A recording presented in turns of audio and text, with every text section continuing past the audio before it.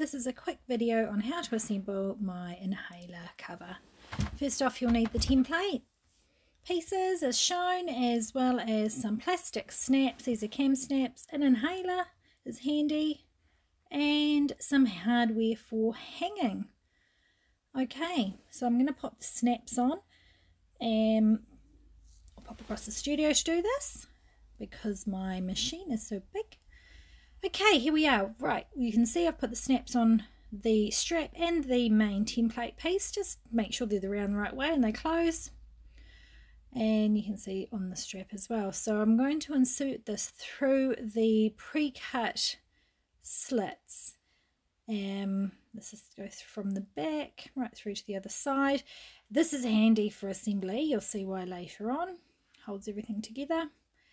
I'm going to pop my hardware on at this stage because it's a closed loop. And I'm just going to squish up my template and pull it through. There we go.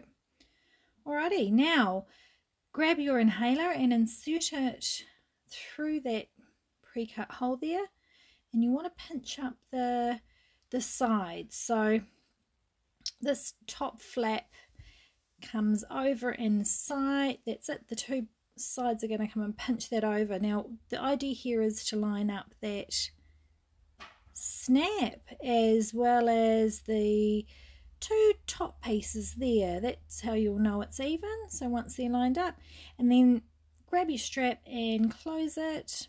This will hold everything together, which makes it heaps easier for gluing. Rightio, so I'd grab my E6000 probably for this type of material, this faux leather, and I'd start just at the top and glue underneath those overlapping flaps and work my way down each side. You'll have to undo the middle strap when you do this, but then let it dry, and that strap will help with drying that.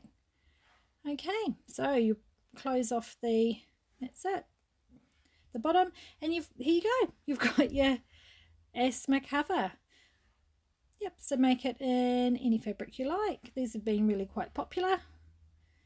I hope this has helped with assembling that template. Thanks for stopping by.